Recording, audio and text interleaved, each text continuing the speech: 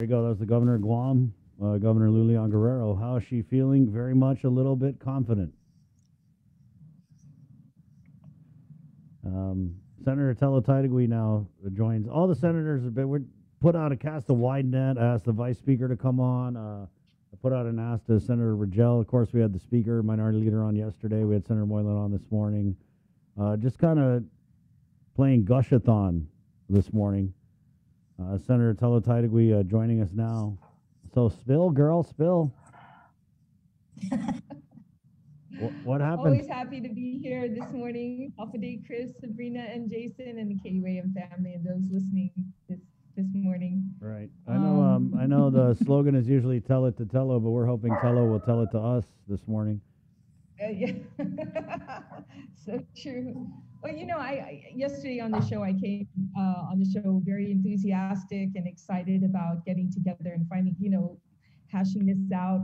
I showed up to that meeting with a calculator in one hand, and I brought my snacks, like you said, extra drinks, ready to roll. I had my whole binder, and then when I was sitting there, I was looking around and like, why doesn't anybody else have like documents or paperwork like I did? I had everything ready to go, and when I started listening to the governor's her opening remarks, and the lieutenant governor is gracious as always. I really like that guy, to tell you. But after she was done, she only allowed the speaker and the minority leader to speak, and I was thinking, oh my gosh, okay, wait a minute, are we going to go down the line? Are we going to start with section 1 of our wish list and go down the list? Oh, that Sabrina stuff. Sorry, that's my dog. I'm Yeah, sorry. Bree. No worries. No, it's hungry. We don't know. Hungry. Is the dog agreeing with Senator Tello or disagreeing, Bree? No, he's jumping in and saying, yeah, that's right. That's right. What kind of snacks did you bring? You tell it, Tello. You tell it, Tello. But I was just, and then after, our minority leader spoke, who was the last one to speak, I was like, okay, let's get to work now. Let's decide, where this money is going to go to. You brought us to the table, or at least show us your wish list, Governor. We came with ours, and then I took the benefit of the doubt and said, okay, well, maybe we all found out now it's only going to be 553 in the next 4 days, and then later on we're going to have additional funding, which will take it up to a total of $603 million. So maybe we need a little bit more time. But I came to the table with, okay, where are we going to make these cuts? We maintain section 1 and 2 of our letter and take 23 across the board, 23% across the board to reach that 553. I was just ready to go. And it was ironic because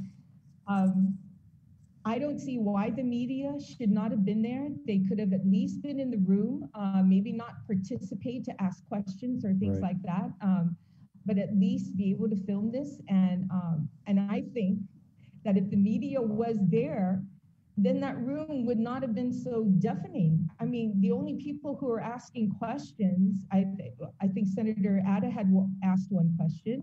Senator Frank asked a couple of questions. Sabina asked the question, of course, the speaker. I think I asked like 6 different questions. How long will we have to spend this money? Are you planning on saving putting some of the money away for the other fiscal years, which brought up a very interesting information that they did the math and said that within the 3 years, they predict that there's going to be a revenue shortfall of $390 million in the next 3 years. So that's $390 million. That's what they predicted. So on top of that, I mean, that's more than half of what we're going to get in ARC money. I was just, I was disappointed that we didn't, roll up our sleeves and start working on what we're going to do. I mean, everybody, I hope I think the intention of everybody is to make sure that this money is spent wisely And like Senator Sabina Paris said, that procurement is followed, the procedures on procurement. And that was the one thing that Senator Sabina had brought up. But unfortunately, we didn't do that. In fact, we didn't even see her wish list. You know, Man. we showed her ours. She didn't show she you needs hers. to show us hers. But did she say though that she was going to be providing one? You know, it was kind of you know, cloudy on what the next step was. Nobody even brought up what the next step was, other than for her to say, okay, you can now meet with Senator San Augustine, you know, at OFB to touch base with him. It's like, okay, we're done here. So at the end of the meeting, I went up to the governor to ask her, well, Governor, when do you plan on putting your list together so that we can see? Oh, well, we'll do it very soon. We'll do it very soon. So it would have been so much easier too if the media was there in the room, I have to admit, you know, because then you're not going to get, you know, secondhand information. You're going to hear from us, and you had that press release with the governor. I mean, what was really said in between, right? Yeah. Right. But I'm still optimistic. We know that ultimately she has the authority on spending this funding, which money that belongs to the people of Guam. I'm going to keep pushing and advocating for certain projects, you know, myself. But yeah, we did go a little bit longer than an hour, so. Yeah, you did. Just a tad. Yeah. So you thought it So was Senator like Moylan said that it could have just been 30 minutes because there wasn't really a lot of, what did he say, meat? Yeah. It was a vegan he meeting. should ask some questions, you know, he should have asked some questions. He was very vocal about the RISE Act, which was, you know, yesterday on air. And I was hoping that he would bring that up and try to get out of her, you know, what is her plan for the RISE Act funding, or funding for the RISE Act. And if I'm not mistaken, I heard a little bit about how she wants to expand it.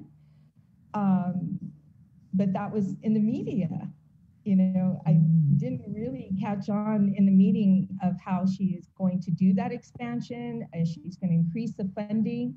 Like I said, a lot of people were very quiet in the meeting. They didn't ask the questions. I kind of felt, you know, out of place because I kept jumping up with all these questions. And so, you know,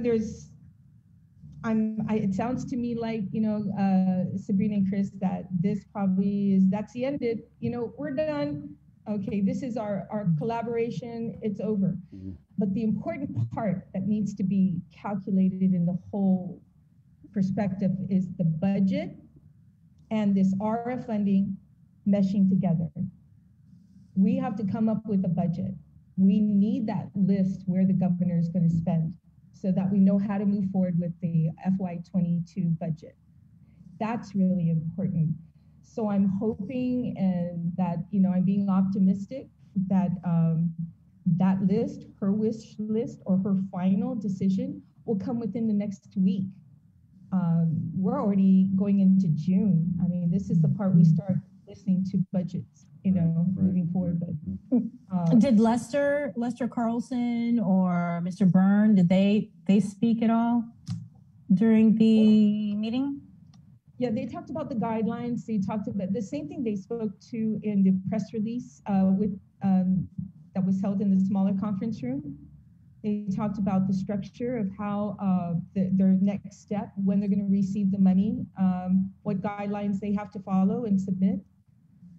And that's about it, you know, when it comes to the funding. Of course, we all know about, you know, in the next 4 days, the 553. I mean, everything that was mentioned in the media was mentioned. Capital improvement funds, I'm very curious to find out how much money. I believe in my notes, if I'm not mistaken, oh, here, we should have about 14 million coming for capital improvement or CPF funding. So this is good. you know, a lot of funding is coming to our island to help and assist, much more than most of the other U.S. states. So I'm really I'm very grateful for it. Don't get me wrong, I'm very grateful for it. I think that it's important that we find out exactly where this money is going to, and but most especially to the people of Guam, which it's intended to, who've lost revenue, who's lost the ability to, you know, to sustain themselves, to feed their family. That's the most important thing. And when I did my calculations and brought forward, I said that's those two things that should not be eliminated from our wish list, from the legislature's wish list, which is Section 1, where money going directly to the people of Guam to assist them to survive. And everything else after that, we can reduce. Senator? So is that something that, go ahead, Chris. Go ahead, Bree. So is that something that the legislature plans to do? Go back and meet again with amongst yourselves to kind of find ways to cut down the spending list? Well, I think the governor, like I said, was kind of foggy on where we're going to move next. The only thing I've gotten direction is go see Joe St. Augustine, Senator Joe St. Augustine at OFB, which was very, you know, I thought we were supposed to work together. So I'm, like I said, I'm trying to be optimistic about this, keeping an eye on the funding, make sure that it's spent correctly, procurement procedures are followed in every aspect of the word, and, you know, move forward on this. But this is like night and day reaction. Yeah, you know, Bree, this is the problem with from what you got yesterday, yeah. Chris. This is like a secret. This is the problem with a secret meeting, is everybody has a different version of what happened, which is why the media should have been present, should have been at the very least able to stream this meeting. I mean, it's just heavy-handed to have it as a closed-door meeting. And, you know, I've heard that some of your colleagues are like, oh, what's the big deal? You know what I mean? But I think the big deal is this is a consistent trend with this administration to not be transparent and to not provide access, and, you know, to not really present themselves to be held accountable. I mean, even if it was a fluff meeting, we'd like to have known that for ourselves and, you know, been able to pass it on to the people. I mean, it's just basic. It's basic. I don't, you know, I sound like a broken record, but it's just basic. So, Senator Telo, like, none of your colleagues said, hey, well, we gave you our plan. Where's this plan that you keep talking about? Because, I mean, every other word was, oh, it aligns with my plan. And, you know, yeah, it's very similar to my plan, but yet we ain't seen no plan. No one thought to say, well, can we see your plan? Yeah, well, it was, yeah. I think the meeting was just to say thank you very much for your wish list. And that was it. You know, we like your ideas. They're the same as ours. And like I said, I was there, rolled up my sleeves, ready to go, brought my snacks, brought my calculator, had my calculator ready, you know, to do some work. You know, I just, that it was disappointing, you know, that we did not sit down and just go through each section of it. I was surprised that she wanted to give some money to the airport, which was not part of our wish list, because the airport received quite a bit of funding. Yeah. The CARES Act, and she wanted to give some money in that direction. So we could have talked about that, you know. I mean, she said there was lost revenue. I think it was about,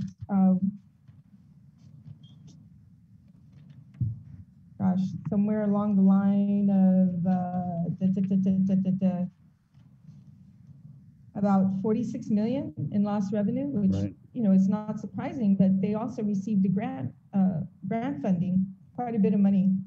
She also talked about Guam Solid Waste and, you know, the utility section of this, saying that she's been in conversation with the utilities, almost alluding to, we don't need to give any money to them. And I, you know, didn't elaborate on it. Saw that coming. So that was quite interesting. Yeah. Guys, what's crucial about this utilities money is the legislature's spending plan for the ARP involved giving the utilities a significant amount of money so that we wouldn't have to pay higher rates for water over the next 3 years. They're doing a 10% increase every year for the next 3 years. And so part of the legislature's priority spend plan was like, hey, let's give Guam Water Works all these millions of dollars to upgrade stuff so that the ratepayers don't have to foot the bill for it. And I kind of had a feeling that the governor wouldn't really support that. And so you're saying that she had indicated that she doesn't? Yeah, I was hoping, to discuss the utilities because it's in dire need. I mean, we gave a full explanation and justification for the need for that. And to be able to sit and talk about this, was just really hoping that we could have hashed this out. And it was more of a thank you so much, like I said, for your wish list. And I'll continue to be optimistic. Going to Senator San Augustine was not my idea of collaboration because that's on our team. He's on our team, supposedly. That's the legislative side. We need to work with the administration. No, he's on their team. Well, I don't know. So I don't know. All right. Y'all need to be on the people's team. Yeah. That's right. Amen, absolutely. And be open, transparent about how you're going to spend this money. It's now the door has been closed. We gave our 2 cents and it's going to be closed now. So we just have to be mindful of everything that's going on right now. We've got all the information from U.S. Treasury. We know when the money is coming in. We're going to continue to introduce legislation that brings transparency to the floor, and ask the governor to make sure she follows procurement in doing what she plans to do with this funding. But, I plan on looking into other states and how they're collaborating with both branches of government and how they're working together. Because in the CARES Act, putting those suggestions through. In the CARES Act, like Bree had mentioned, right, Bree, we saw a proposed spend plan for the CARES Act funding. Yeah. We didn't see anything this time. And Senator, so what did you make? We were able to ask the governor because you guys in your proposal had said, okay, $200 million for the new hospital. The governor has been very firm on $300 million and up. This is kind of, where there's going to be some disagreement, so to speak. So what did you make of that? And did she say like, wow, you guys shorted me $100 million on the hospital? Well, she didn't say that. I actually brought it up. She didn't talk about it. So in one of my questions I brought up was, Governor, our proposal had 200,000. I mean, for me personally, I would like to see more money put into building a new hospital. I did from day one, right? So I asked her the question, how did she feel about that? And she goes, well, I saw, what you wrote, and basically she said that she, like you said, she wants to maintain that 300,000. And that's when I brought up 300 million? Yeah. 300 million, yeah. Sorry. Yeah.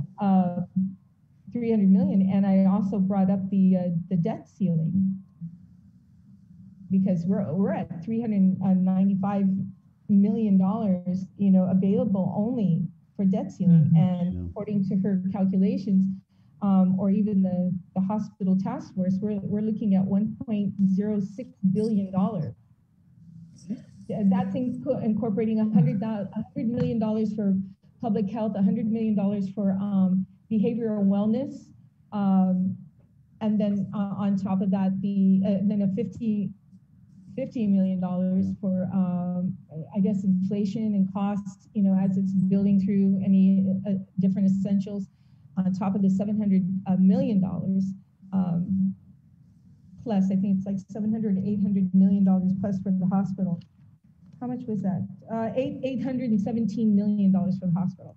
So yeah, I brought that question up because it's obvious, other than, the fluff, and me, I'm straight to the point kind of girl, let's cut the fluff and then go straight into the meat of everything and find out what we're going to do. So I guess that's why I was asking all these questions. The hospital was an issue. What about the rainy day? Then everyone's finding out there's 3 years of, there's going to be a shortfall of $390 million in the next 3 years, accumulative.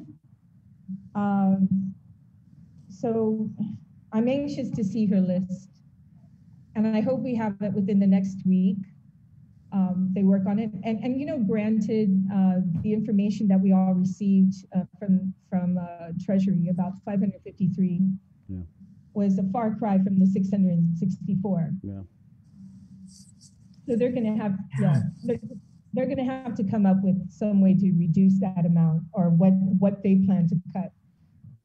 Yeah. And like I said, I was ready to cut. You know, I was ready to sit and roll up our sleeves to give the people of Guam an answer to how this money is going to be spent. Senator Telo, although you guys did in your spend plan indicate that 200 million would go towards a new hospital, a lot of conversation is not just like having a new hospital, but being able to fill it with the nurses and the doctors. And so there was a couple other items in your spend plan. One of them was for University of Guam to increase scholarship monies for nurses, and also Protect Scholarship for medical people going to medical school. So did the governor comment on that at all? And is that something you're in support of?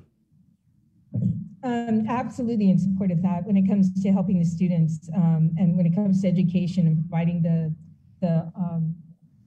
their tuition. I think she didn't bring anything up about that, but I did talk about that with my staff the other day because of the bill that was passed to allow the University of Guam to actually go into a 30-year lease without legislative approval. And this was something I voted against because of the debt ceiling. But the only mechanism that we have in place to justify that is GITA. They would still have to work with GITA, and GITA would have to approve it. But no, nothing else on the University of Guam. One of my biggest concerns, and granted, I was asking probably about 6 questions while everybody, you know, those who did, the very few that asked questions had like 1, so I felt like out of place.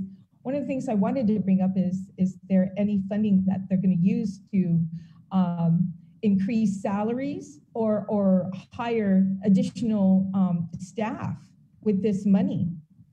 And that was the one thing that I discussed with the caucus as well as the speaker when we were formulating our wish list, that none of this funding is going to be used for personnel with regards to salary increases or new hires. You know, this money should be strictly for the people and to help them recover. I mean, hence the word recover, you know, and rescue, as well as what is it? No additional hires and no additional salary increases. Yeah, that was the one thing that I should have brought up and I forgot to bring up to ensure that that doesn't happen. But, you know, I know that Congressman Nicholas was had a press release. I didn't get a chance to see all of it, just snips of his perspective on what cannot be used for this ARP money. Mm-hmm. So that was interesting, but it was never mentioned about the university part. So I wonder if we can still utilize that for the university. But it does go to the students, the people of Guam. I don't see why it should not be included. All right. Well, Bree, anything else? Wow, sounds like maybe you should have just joined Senator Joanne Brown and just kind of skipped out. I mean, with your snacks. No, I totally respect what he was doing. You know, I have to tell you, I was there to roll up my sleeves, but I had no intentions of keeping. I took notes to tell, you know, the media if they ever asked what happened, what went on. I mean, nothing in there is to me is private. I will speak on it and tell you what happened. Well, so thank you. I mean, we all need to try and work together. That's true. I mean, the intention is to do that. I guess it so depends. So she didn't really miss much? No. In fact, I gave her a rundown. Tried to give her a rundown as much as I could. Today I'll meet with her and tell her everything that, you know, Senator Brown, what went on during the meeting, which, yes, she didn't miss very much. Definitely did not have a list from the governor's office to tell us what their wish list was. I mean, that was I think we were all anticipating that. Yeah. I think we all were, at least on the Republican side. We were like anticipating, okay, tell us, what exactly are you going to spend? You thought there were going to be printouts that were passed out, little folders, right? Yeah. Yeah, nothing. And the only thing that I came away with for sure was that still she's going to maintain that $300 million for the hospital. Mm. And other than that, that was it. You know, nothing else. So we just need to keep an eye on this, continue to monitor the fundings that's coming in, because it's very important as we head into the budget time. Right. So- That Well, starts if Monday. you guys meet again, let us know. Yeah, please give us a heads up. I will request that Yep. the media be involved and come in the next time, Thank you. this happens, because there was no need. It's a waste of time to have you, have another separate meeting on the other side. You could have been there. There was no reason why you could not have. There was nothing secret. But it was just a thought, that having it transparent is very important. So, Basic. and I respect Senator Brown for what she did. Okay, Senator. Thank you. Thanks. Thank you. That's Thanks, Senator. right on. Create a great day, everyone. Got it. Let's